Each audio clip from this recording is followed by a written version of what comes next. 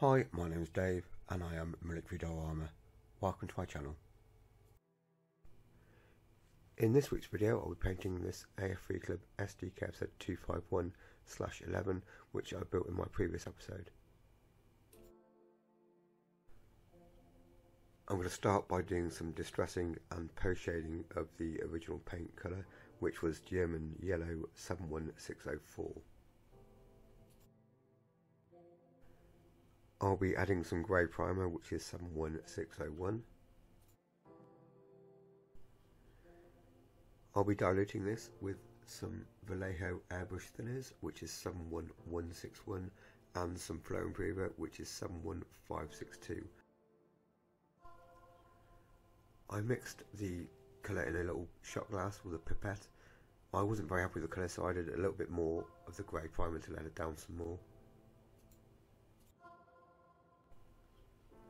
I mixed the paint again with a pipette just to make sure I was happy with the colour, which I was. Then I added it to my airbrush and tested the actual consistency of the paint and my air pressure on my glove. I start by giving the kit an oval sort of mist coat with the colour that I've just mixed. Then I start doing some localised shading, just using a piece of paper as a mask and getting into the edges where panels meet and sort of just making a nice sort of variance of colour so you can see the difference between the panels.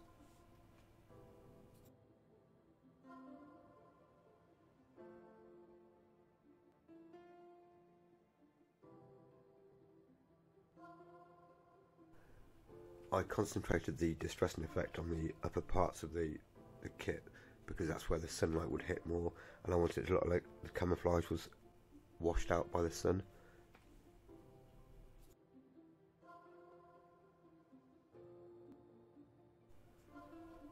Once I was happy with the effect of the distressing layer, I moved on to the brown camouflage. I was using Camo Brown 71041 from Vallejo, and because I wanted the washed out look, I decided to use some of the yellow paint mix that I had left to let down the brown paint and make it look faded. So I just added some drops of the Camo Brown to the paint cup to get the brown that I wanted.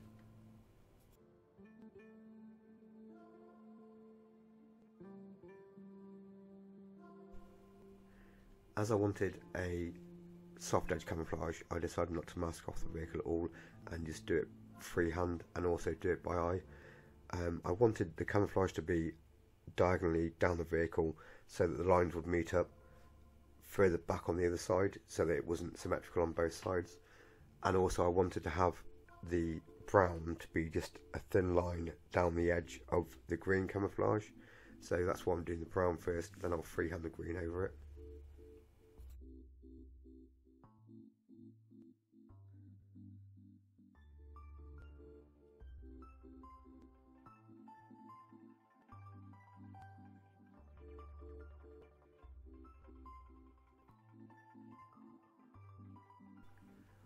Also, if I made any mistakes, I still had the yellow colour that I did the distressing with to clear up any mistakes that I made. I started off by outlining the sections I wanted in the brown colour, then filled them in and just moved around the vehicle, systematically linking up the colours and just doing a nice non-symmetrical camouflage pattern.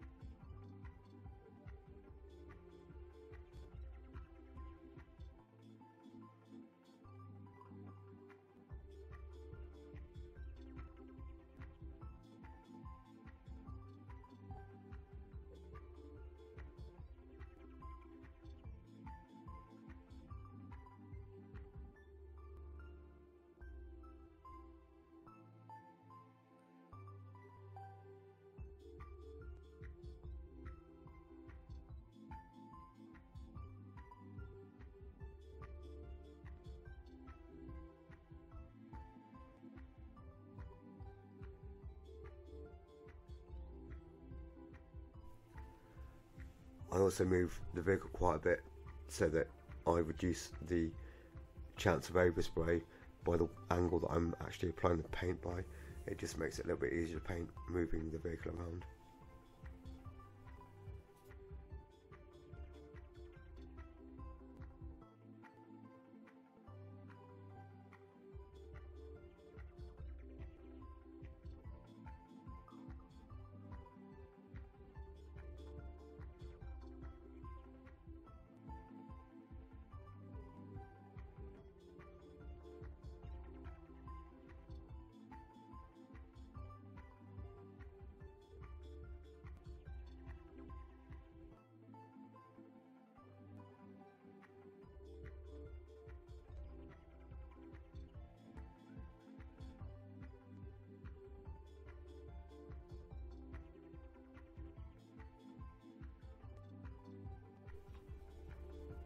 To make it easier to paint, I left the doors off and painted those separately, and once I was happy with the actual camouflage pattern, I moved on to the green camouflage, which is Vallejo 71617 camouflage green.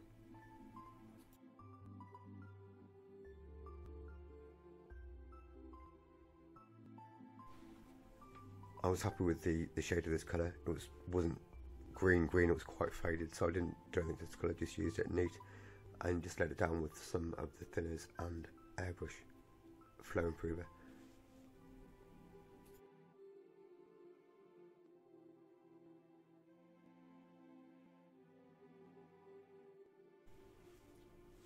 I just put the green colour inside the brown, so it was a little bit showing. I still had some of the brown mix, so I could go back over and fill in the actual line itself if there wasn't enough of it showing.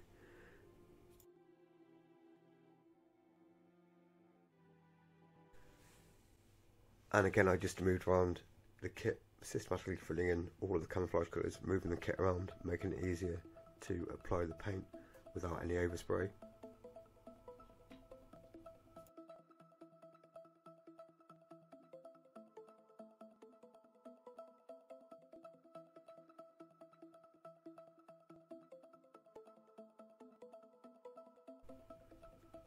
Once I'd finished applying the green paint, I wasn't very happy with the actual colour of the green compared with the brown, so I decided to paint the brown camouflage again, but just using the colour directly out of the bottle with a bit of mixing with the thinners and the flow improver, which was Camo Brown 71041.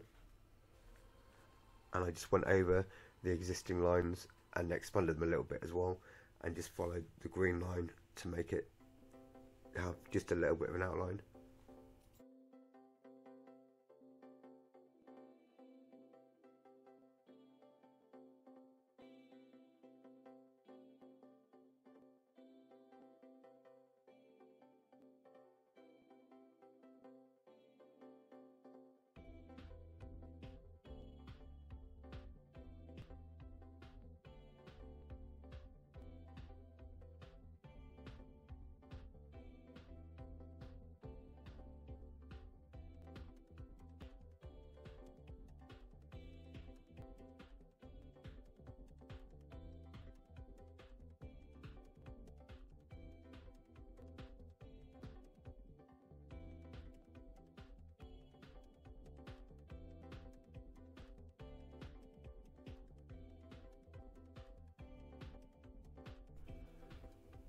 Once I'd completed the brown colour on the entire vehicle, I moved on to chipping, but here are some stills of the kit with the camo pattern finished.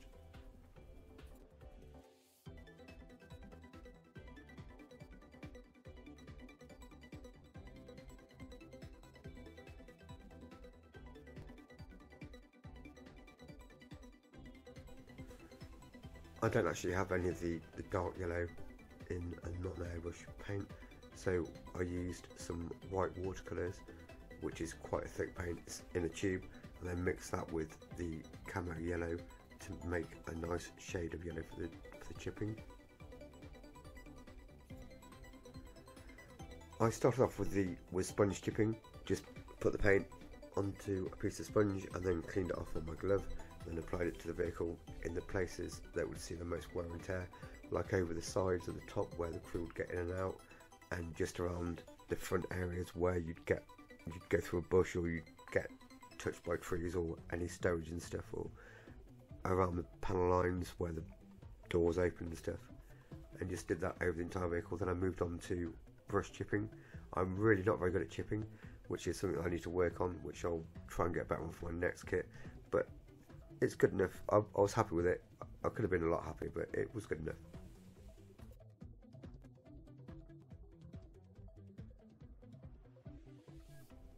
Whilst I was doing the sponge chipping, I put a bit too much paint on the sponge, and there was quite a lot of it on the kit, so I just took a paintbrush with a little bit of water on, and I worked it off to do like a sort of a streaking motion, moving it down to remove the majority of the paint, and it looked alright after that. And to be honest, I'm going to be putting tarpaulin on the back of it, because the panel line isn't that good because of the problems I had building the kit. Again, I just moved around the kit systematically, doing an area at a time, and once I was happy with that, I'd move on to the next one. Then I'd go back and check, make sure that I was just happy with the overall effect and making sure I'd done enough chipping or not too much chipping.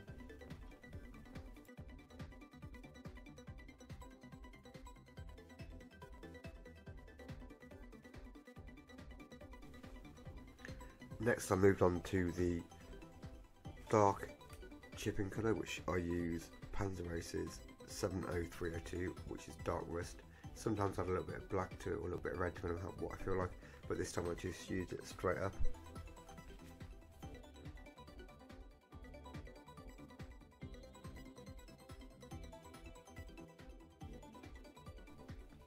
I started off again with a sponge, just using a little bit of sponge with some tweezers and then cleaning the excess off my glove.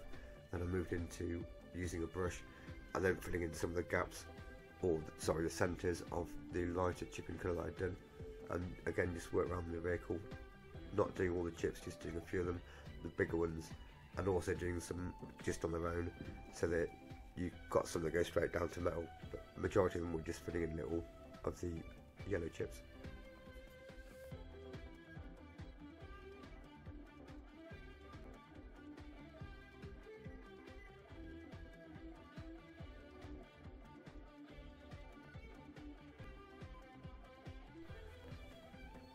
And once I was happy with the effect, that was where I left it. Didn't do too much, or I don't think I did. It's meant to represent the vehicle that's been in normally for a little bit, so it's not seen much fighting, but it has seen a lot of movement around the Pakwagen and stuff, so it's hit a lot of trees and whatever, so it's meant to look a little bit worn. But this will be toned down with the oil weathering afterwards anyway, so it's best to do a little bit more, but it's just important not to do too much, which you can get carried away, but I'm quite happy with the end result.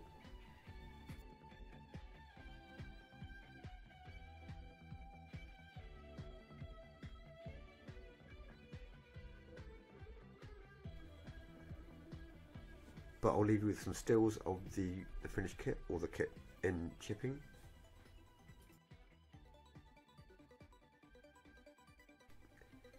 In next week's video I'll be finishing this kit off. I'll be doing some mud effects and also adding a tarpaulin and some stowage and a little bit of detail painting. I hope you enjoyed the video. I've enjoyed making it. Please feel free to leave a comment or a like. I'd love to hear from you, and I'll see you in the next video.